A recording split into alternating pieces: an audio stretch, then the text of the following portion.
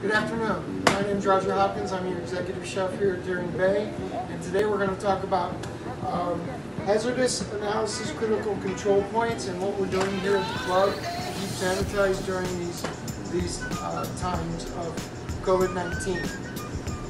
HACCP is the way that we do sanitation in the industry.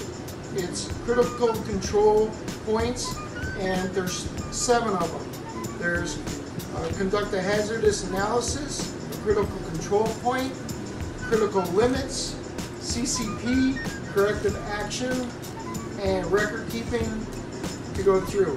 This establishes all the sanitation needs that the club has. Also, the biological hazards that we have in the industry and at the club, salmonella, norovirus, E. coli, which is very prevalent in the foods. They're in milk, eggs, peanut, tree nuts, soy, wheat, fish, and shellfish. So we take all that very seriously.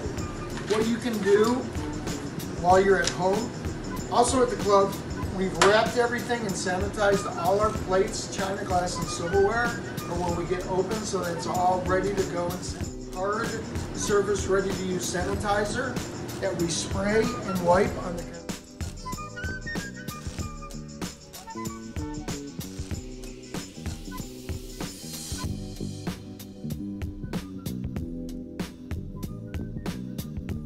or we use other towels on the countertops that you can spray and wipe.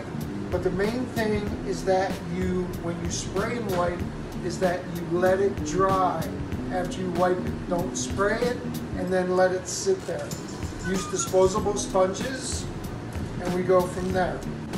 It's very important that you keep washing everything when you're using it, especially if you're cooking with chicken, and then go to fish and go to vegetables.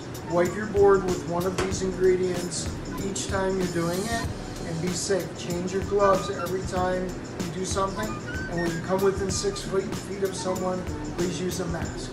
I hope that some of these tips and some of these chemicals help you in this time of need, and if you have any questions, please feel free to reach out.